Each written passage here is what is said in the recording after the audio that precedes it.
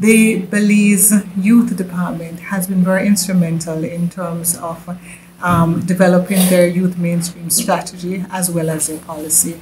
And so the CARICOM has decided to use Belize as a pilot for the implementation of our Youth Action Plan.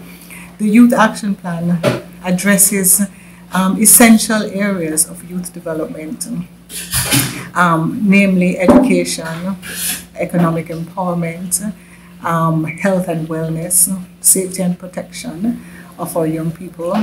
We talk about identity, our culture, citizenship, the governance, and leadership and participation. The CIDAP, which is a short for the action plan, is actually being revised where we're using a more results-based management approach where countries will be able to identify the inputs that would be necessary to achieve the outputs and the outcomes and the impact that we want across the region.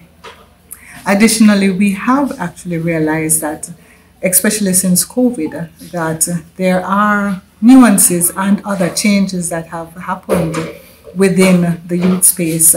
And so it has become essential for us to not only continue doing what we were doing before, but how we can adapt to the changes that have actually happened in our socio-ecological space.